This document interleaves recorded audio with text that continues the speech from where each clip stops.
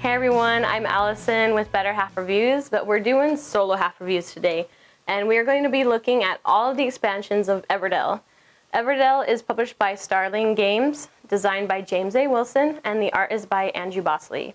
If you don't know how to play Everdell, go check the other videos that we've done, either the solo or competitive, up in the iCard.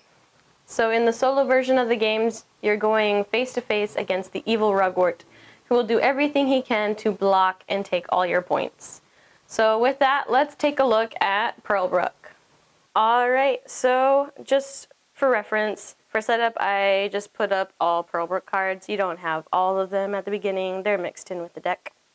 And I also have all Pearlbrook events up here, just to make it easy.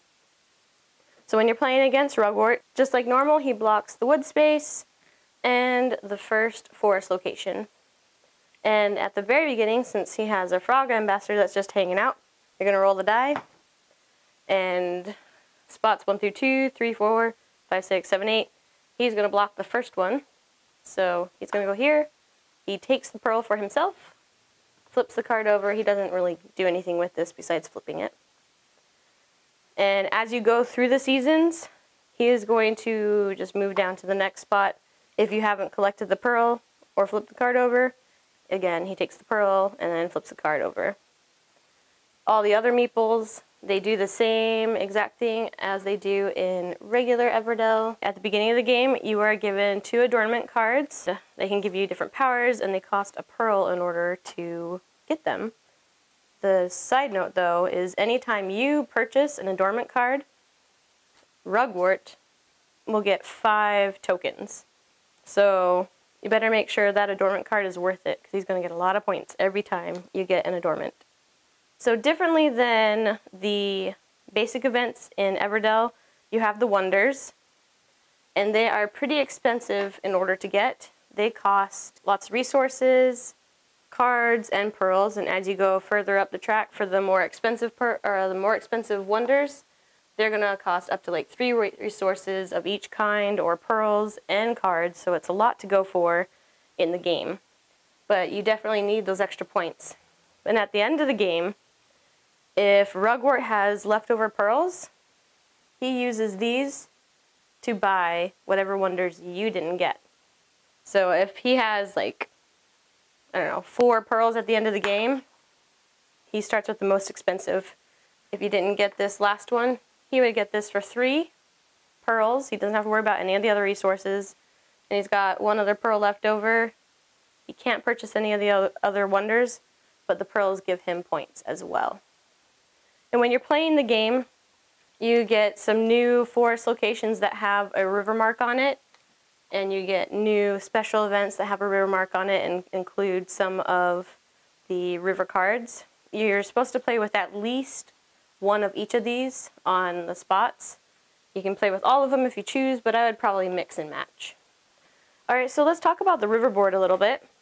You have the shoal, which is where you can come and get pearls. But in order to get this, you have to pay resources and pay cards just to get 1 pearl.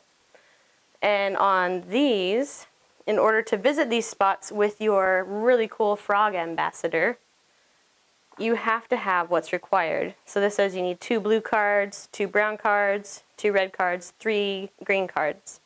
If you have the requirement, you can go here, you collect a pearl if it's available, and then you flip over the card. And since you're there, if you can activate it, go for it, but you have to have either certain resources or be able to discard cards in order to get the points or the pearls that it says. And if you so choose, this expansion comes with a handy-dandy score pad. Double-sided. Lots of pages. But if you're hip and you can do math in your head, good for you. Okay, so what do I think about Pearlbrook solo? I'm not a fan. I mean, it's okay, but I feel like Rugwort is so overpowered and he can get to pearls so quickly and easily that it's just like each time I'm like trying to focus on getting what I need for different spots that he hasn't taken up, that I'm like waiting to see if I get those proper cards so I can actually get to a pearl without having to spend all my resources at the shoal.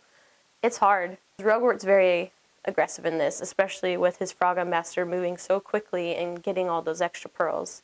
All in all, I would rather play Pearlbrook competitively against other people than against Rugwort. But what do I like about the game? I like that it brings diversity with a new resource and the wonders and how you can go for like big points and stuff. But again, it's hard with Rugwort because he's taking all the resources from you. But you have that chance to go like score real big and get 25 points for getting this wonder. With the adornments, I'm sometimes like, I don't know if I want to like pay the pearl to get this, because is all of this going to be worth more than the 5 points he's going to get for whenever I get an adornment? So it's really hard to decide what you want to go for and what you don't, because Rugwort's just sitting there taking it all. My favorite thing about Pearlbrook would have to be the meeples. I know that's not necessarily a solo aspect, but that's like my greatest positive for this because they're adorable. There's axolotls and platypus and starling birds, which is a plug for the publisher of the game. And in ours we have the otters as well. So yeah, after my experiences of playing Everdell with Pearlbrook solo, I'm not going to do it again. Unless I have something else going on, like maybe some other expansions. So he can worry about that and I can worry about all the other stuff. Well, we'll see. Alright, so that's Pearlbrook. Now let's take a look at Bellfaire. Okay, so here's what we get in Bellfaire. Let's talk about the biggest aspect of it. We have the game board. So if you want to replace the tree, you can use this instead. This gives you the place to put all your meeples. You can put your cards here if you want. And it provides spaces for three other things that Bellfaire adds to the board. Alright, so one of the things that Bellfaire adds is the market. If you choose not to use the big board, they gave you a small board of just the market. And one thing I like about that is it gives you lots of different options for you to collect by placing one meeple there per season. So you can get 2 berries and 2 cards, which, you know, it's kind of hard to get lots of berries, or, you know, the much needed stone with 3 cards. Once you place one of your meeples here and pick whichever one you want, you place it down on the bottom, on the trade side. So next time, if someone wants to, they can trade these resources in order to get coins and 2 of any other resource. Alright, so then here is the Flower Festival. You need 1 of every type of color card, and you can place your meeple there and you get 4 points. Pretty straightforward. And in the Bellfaire game, there are player powers. So you get a little picture up top with an explanation down below of how to use it. Some of them give you cards or access to more resources and other varied powers. So you should test them out, see how you like them. Depending on the player powers, you may get some tokens or an evil Rugwort token. Alright, so another thing in Bellfaire are the Garland Awards. You shuffle them up and you pick 1 to use for the game, and that just gives an option for more points based on whoever collects the most of a certain type of card. First place gets 6 points, second place gets 3 points. And as for the cards, here are the generalized special events. So here's some, for examples, if you have 5 green cards, you can pay 2 berries, place a meeple, and you get 6 points. Or if you have 5 common critters, place a meeple, you get 5 points. So a lot of these are a little bit easier and more attainable with the options of the cards that you see. You don't have to go for 2 specific critters. So then you have the forest locations, and you know, just provides more replayability. And there's even this one that lets you activate 2 of the green cards in your city, which is pretty cool. And then you got 2 new critters available. You have the cardinals and the slightly ugly toads. And since the Pearlbrook expansion was already out previously, they gave you the Frog Ambassadors for those as well. And finally, the player boards, they are double-sided. So Bellfaire with the solo variants doesn't change too much of the game. It's pretty much just Bellfaire while you're playing solo. So there's just a few different options with the market and meadow and forest locations. So if you're using the player powers, remember that means that you are working with 1 less meeple. Guess what? Rugwort still gets all his meeples. doesn't matter. So that's something to take into consideration if you're using Bellfaire with powers, because you're gonna have one less meeple and he's got all of them. In the back of the rules, it has some different options for you if you want to make Everdell a little bit harder, where, like, for example, one of them is called Cranky, and if you roll an 8, you must randomly discard one of your cards. So there's, like, I don't know, like 6 of those different options that added a little bit more variability and make it harder on yourself to win if you are an expert at Everdell. Other than that, it's just Bellfaire. And finally, let's take a look at Spirecrest. Alright, so this is what Spirecrest looks like, and you'll notice everybody has their rabbit traveler at the very beginning of the path, and when you're ready to switch over to seasons, that's when you really focus on the Spirecrest board. So the rabbit traveler is going to go on over to the next marker. You get to choose one of these to put along to your expedition tokens.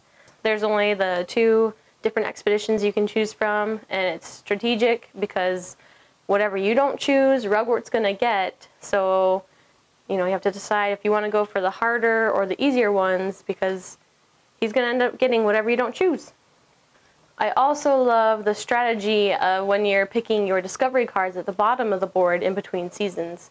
Because when you're playing against other people, you're just like, well, this one makes the most sense. Or like maybe if you're lacking on resources, you're just going to take the freebie card.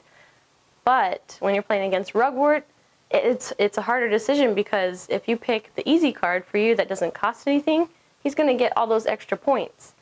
And as the higher up you go in difficulty to get the harder discovery card, the less points he gets. So you have to kind of decide of like, okay, is what I want worth him getting 3 different points?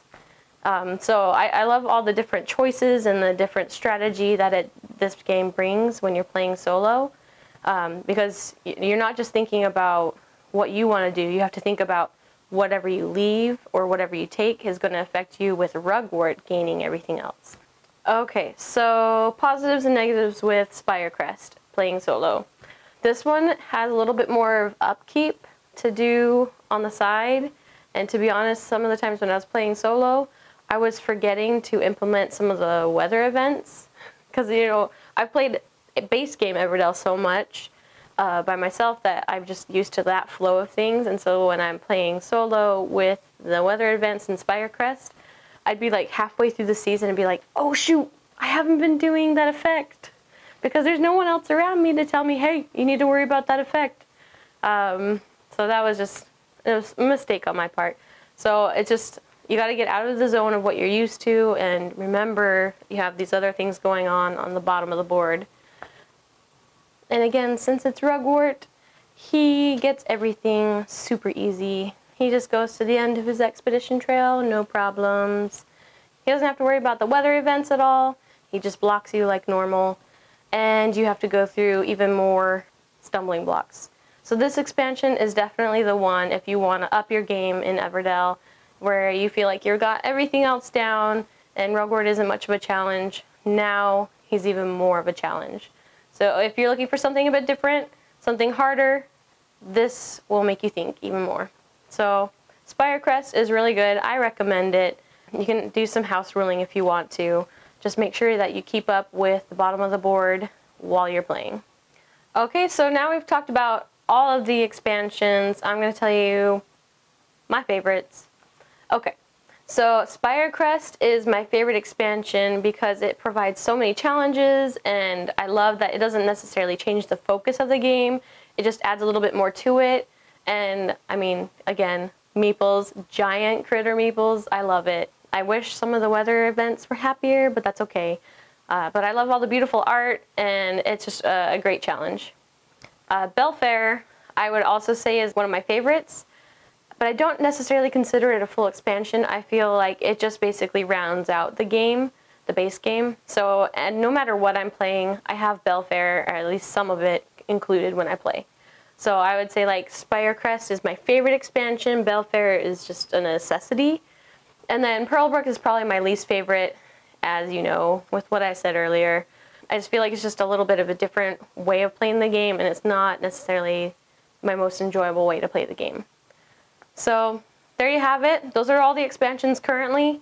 I love playing Everdell. It is a fantastic solo experience, and I love that there's different options and variabilities to fit your style of gaming. So go check it out, try it, and hopefully you have a great time, and you better defeat Rugwort. Alright, so I'm Allison. You've been watching Solo Half Reviews from Better Half Reviews, and I hope you have a great day. Happy gaming!